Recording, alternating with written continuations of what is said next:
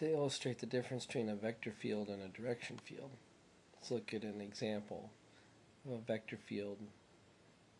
F of x, y is equal to 3x minus 2y and x plus y. Or you could think of a differential system. dx dt is 3x minus 2y and dy dt is x plus y. So these create a vector at every point in the plane. And if I was to draw the vector at true length, I would create a tangled mess of vectors on this page.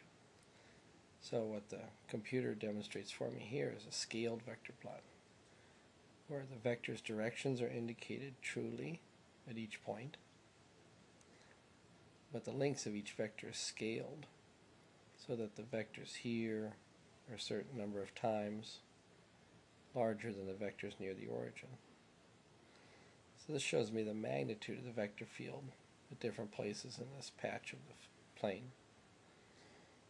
But it's hard to see the direction somewhat near the origin here. If I tell the computer to not include this magnitude information, I get a direction field.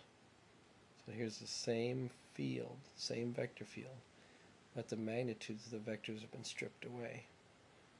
And so now I see the flow of the field a little more clearly.